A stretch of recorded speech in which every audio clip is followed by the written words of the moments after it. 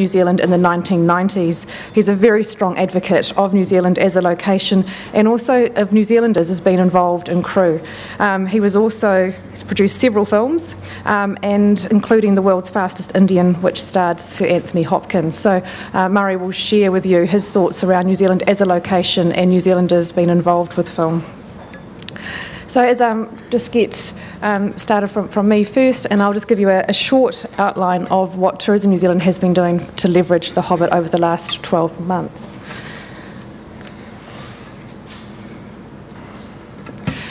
So firstly, the world's eyes have been on New Zealand, and we are a small country, and we shouldn't be ashamed of that, but we are a small country. We're geographically isolated, and a lot of that gives us positive because of people have to venture to get here, have an adventurous spirit, and there is a lot of cachet about coming to New Zealand. But that does mean we have to take advantage of when the world's eyes are on us through things like film, and particularly The Hobbit and The Lord of the Rings in previous years. So through the Hobbit movies, it's allowed New Zealand to highlight us as a great place to visit, a great place to do business, and lastly, and obviously, a great place to produce film. And what we've been doing at Tourism New Zealand and with the rest of the New Zealand Inc. agencies is to take that attention and use it to our advantage.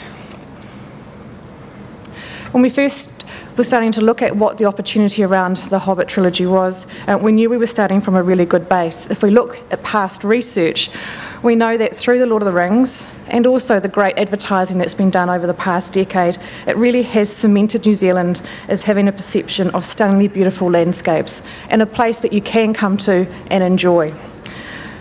What we want to be able to do through the film is to add to that so that we can build on those landscapes, the locations, the natural beauty, but really show that there's a lot that you can do within New Zealand and that those locations aren't hard to get to, that they're incredibly accessible. And if we look back to 2004, which was after the Lord of the Rings trilogy, we knew that there was a huge opportunity.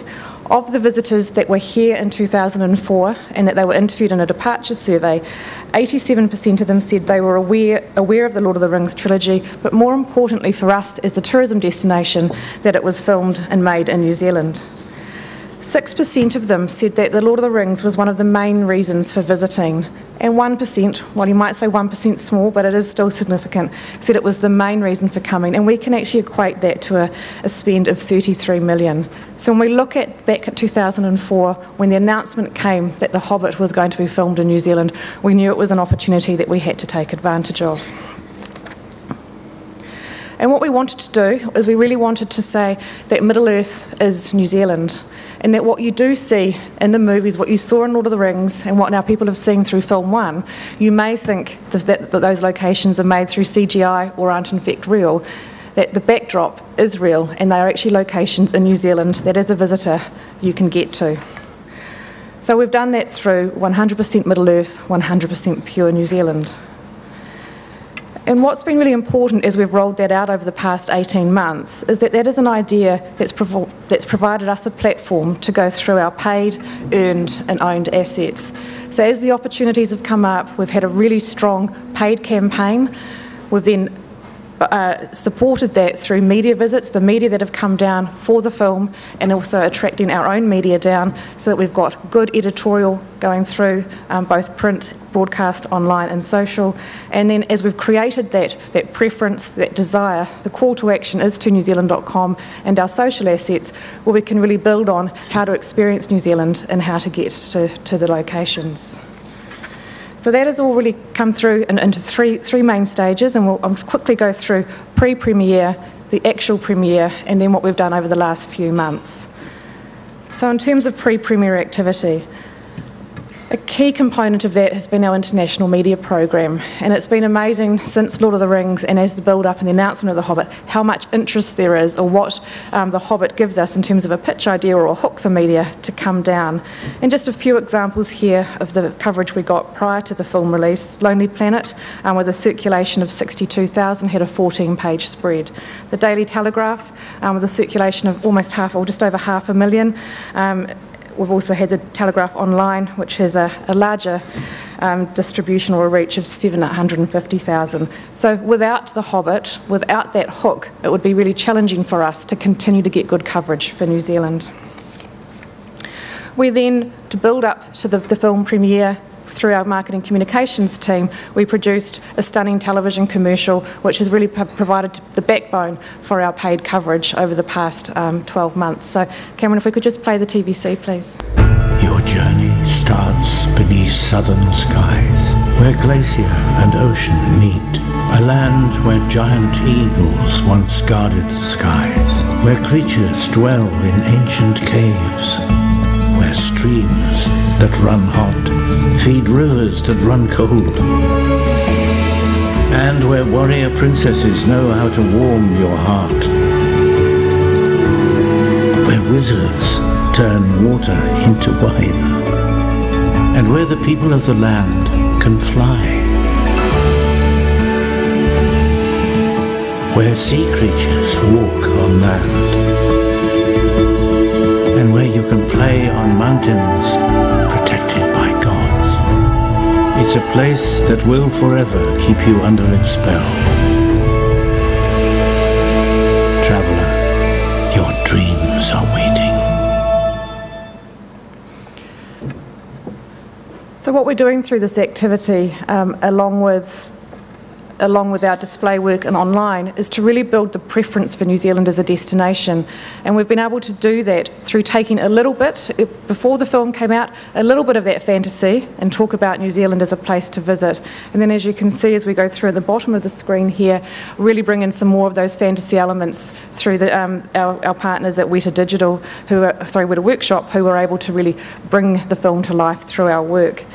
And it's really important that we do test this work to ensure that it is having an impact or resonates with our potential visitors. And in the US market, when we tested the television commercial with them, 78% said when they saw that it motivated them. It motivated them to think about New Zealand as a place for a holiday. So backing that up with our partner messages, we know that it has impact and resonates with them. We then moved onto the premiere activity, and through the partnership that we were able to form with the filmmakers, with Wingnut and with Warner Brothers, we were able to put and pitch to the media a joint program around the premiere. And that was really important for us, for New Zealand, so that when the media were down here viewing the film for the first time, we were able to infuse New Zealand messages within that. We saw around about 100 international media down in New Zealand, and some really big players that have been on our target list for a long time, and without the movie we haven't been able to attract them here. So people like NBC from the US, we had TF1, we had CTV, T4, Channel 7, 9 and 10 out of Australia. So there's 3 networks out of Australia here at the same time. And also over 30 print and media outlets from New Zealand and Australia. When we looked at that all together, that reach, the people who could see the coverage about New Zealand over the week and then leading up to the release of the film, was hundreds of millions. And yes, they saw great footage, great reviews of the film, but they were left with no doubt that that film was made in New Zealand by smart, talented New Zealanders, and also about the locations that they could visit. And the coverage that we got from a tourism viewpoint equated to almost 25 million equivalent advertising value. And the investment we put in that, the return on that is phenomenal. We also wanted to really make sure that the media who were here knew that there was tourism product available, and that if visitors did come down, there was locations they could visit. So with the help of the filmmakers and Warner Brothers, we hosted a day event at Hobbiton at the movie set.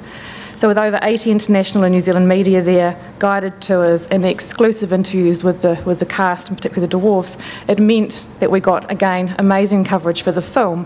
But what they did talk about and they raved about was this location, that it wasn't a film set, it was real, it was set in rural New Zealand, and a great experience for travellers when they come down. We also used that opportunity to launch a new product at the Hobbiton set, which is the Green Dragon, which is the replica pub with its own brew. And if you haven't been there, I really do suggest you go. It's a fantastic place. And what we have seen through the Hobbiton movie set with Russell and the team who own the set there, they are now getting in excess of 150,000 visitors per annum through the set. So the media coverage. And then to support that, NewZealand.com because what we're trying to do through all this coverage is attract potential visitors to raise preference, but importantly, use that interest for them to actually secure that New Zealand holiday. So through newzealand.com, we ensured that we had really strong, what we'd call Hobbit-heavy content, looking at all the new locations within the film and showing how you can get them, pulling out the assets, the cast, the crew comments that we've been able to use because of the partnership with Warner Brothers. And when we look at that content on the site, really high engagement from users with over 13 pages viewed per visit. And that means that it's incredibly high quality content and engaging for those potential visitors. Also supported at that time, we wanted to bring the film to life through some activations, and through working with Auckland International Airport, we had an installation there that over the time that's been up, the total views will be in excess of a million walkthroughs. So again, really welcoming people to New Zealand, home of Middle Earth, 100% Middle Earth, 100% pure New Zealand. On the day of the premiere, November the 28th, we had our team from Tourism New Zealand out at the airport stamping passports. So along with your New Zealand stamp, you got a stamp that said, "Welcome to New Zealand, home of Middle Earth." A great little souvenir for people who were here for the premiere. And through Television One, we worked with the breakfast show, and we had the the weather presenter over the morning's news progressively be dressed like an elf, and then he delivered the last weather forecast in Elvish, which he'd learnt from the speech coach from the film. So again, really authentic content. And why did we do that? It was great for New Zealanders to see, but we did that so we had amazing rich content that we could syndicate with the media who were here. And it was picked up by the BBC, the Daily Mail, the Sydney Morning Herald, MSN and CTV. So really worth our while to work with our news, our media partners here to have great content that can be picked up and take our story further. And through that broadcast, we showed the locations. So we had a weather forecast, temperature, all real for the summer, but we showed the locations of where you could visit that were in Film 1. All of that work through the media activity, the event at Hobbiton, those activations, meant we had amazing content that we could use over the premiere week in our social channels. And so we used a lot of that content. We had a guest curator for the week who was travelling around the country, who was a curator for our page, so that through the premiere week we were really focused on the Hobbit film. But through those activations and the media who were here, we were able to tap into their reach. So Anne Curry had her passport stamped. She tweeted that. We had Debbie from ETV who retweeted the weather forecast. And we had Sunrise who tweeted that they were going to be at Hobbiton the next day, which was the event where they were interviewing the dwarfs. So we had content that could then be reused through our social channels. And it hasn't stopped since the premiere. The interest, particularly from media, hasn't continued, and we're now able to get them into the locations from Film 1. And we're already seeing outstanding results. We had a press trip down here with Warner Brothers for the lead up of the DVD release, so we've got these little peaks and spikes right throughout the year that we can continue to sell the Hobbit story. A couple of them here which coincided with the release of the DVD in the UK market. And the DVD release, which has been phenomenal for the film, but also for us, because it does feature a 6-minute piece, behind the scenes, exclusive footage that Sir Peter Jackson did film for us as he was filming the trilogy. And that's been pulled together, and it's become an amazing clip for us to use that has the cast and crew comment, because we all know that word of mouth is so important for the promotion of our destination. So having the cast who were here living for 12 to 18 months talk about their experiences, talk about the locations and what they did, is really exposure that we can't buy. And we look forward to sharing that with you shortly when Matt talks through the opportunities with film and tourism. But everyone always says to me, that's great, you've had a great relationship with Warner Brothers, you've done great work, it all looks nice, but what's it actually, what's the return, what has it done? We've seen 4 things so far since the premiere. Leading up in December the 13th, a great gong for Tourism New Zealand and the team that were involved with the development of the campaign. It won the world's best travel campaign for 2012. That was the first thing we saw. through our target market, active considerers, the second thing we saw was this increased awareness of the film. And I know it's a little bit hard with the sun here, but you can see from December 12 through December a real sharp awareness of the trilogy in the film, that it was produced in New Zealand. So it said to us that all of this work that we'd been building up on around the premiere was beginning to get traction. They knew that the film was coming out, which is great, but more importantly for us in tourism, they knew that it was filmed in New Zealand.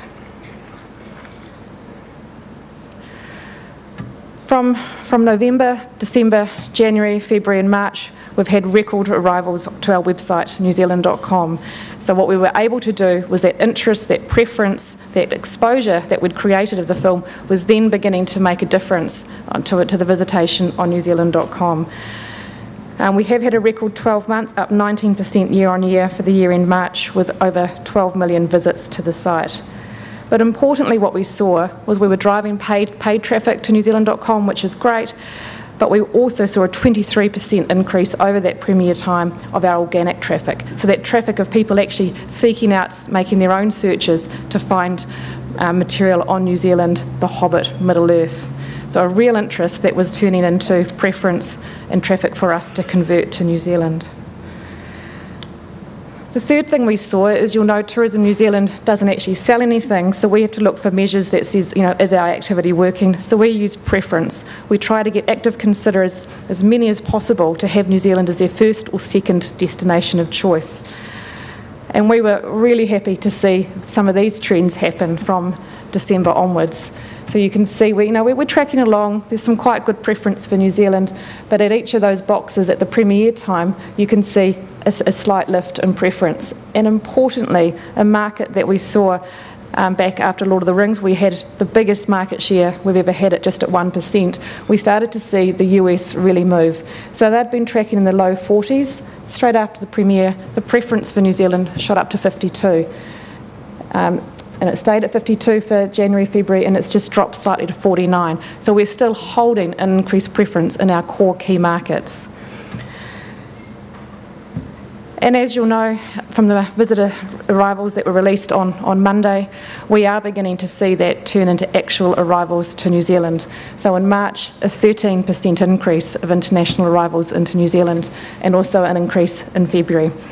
But if we look at those March figures, what's really promising for us there is that increase from the US market, 24% arrivals. We are, and talking to our operators and talking to our partners up there, we've seen incredibly strong forward bookings as well. So we've seen the movie, we've leveraged it, we've got really strong, authentic content that drives the New Zealand message. We're seeing that come through in our arrivals to newzealand.com. We're seeing it come through in our preference, and now we're beginning to see it come through in our arrivals. So that's a really strong signal to us that New Zealand is seen as Middle-earth. It does create us a platform to tell the New Zealand story and to convert that into New Zealand arrivals. So at that point, I'd like to hand over to Matt. Or actually first, what we'll do is we'll show the feature, which is what was produced by Sir Peter. It's an amazing piece, and I do apologise, the screen here with the sun on it isn't going to do it justice, but very happy to provide you a link to that to view after this. So Cameron, if we can just play the feature, please.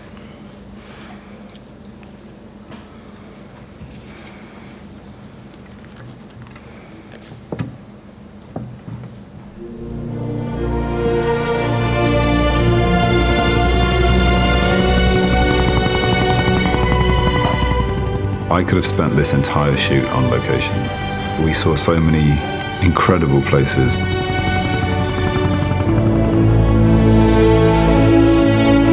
I know I'm a Kiwi, but I have to say I cannot imagine making these films anywhere but this country. Amazing. Wherever we went, it was an extraordinary experience. And here we were, making a film. Go, go, go! A New Zealand film. The Hobbit.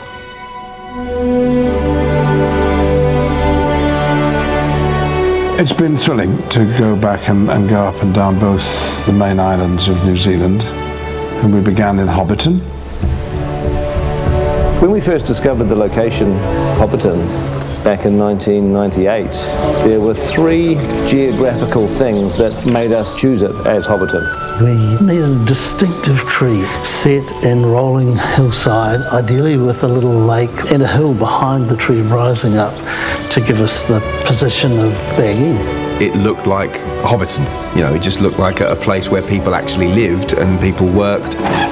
The highlights have definitely been watching Hobbiton from the air, which is something that I don't think was really done on Lord of the Rings. Seeing it like this kind of living model village, it was just extraordinary. The original Hobbiton set was built out of polystyrene, and even though we had to take it away, which I thought it was a shame, it actually wouldn't have survived. Of course, doing The Hobbit now, it gave us the ability to rebuild Hobbiton out of permanent materials. And it's been made to last out of materials that aren't going to deteriorate, and we can carry on showing people what's involved in making a movie. People who've seen the films can go and relive them by actually knocking on Bilbo's door. Or you can just look and see there's no having to finish the illusion. It's just here.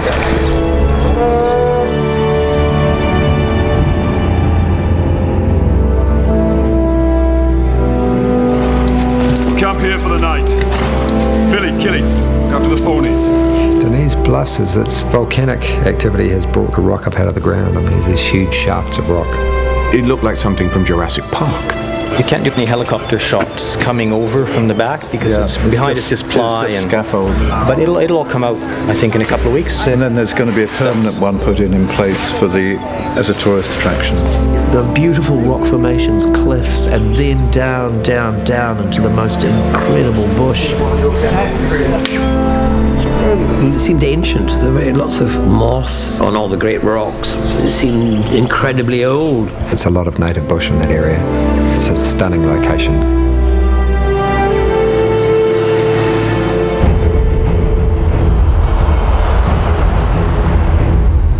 In this area, which is the Twizel area, we managed to get a bunch of shots up on a hill above Lake Pukaki. It was a beautiful vista, like it was long wheaten coloured kind of grass, and we'd be running through it and being chased by wargs. The landscape is really interesting geographically. We're being chased by these terrible monsters.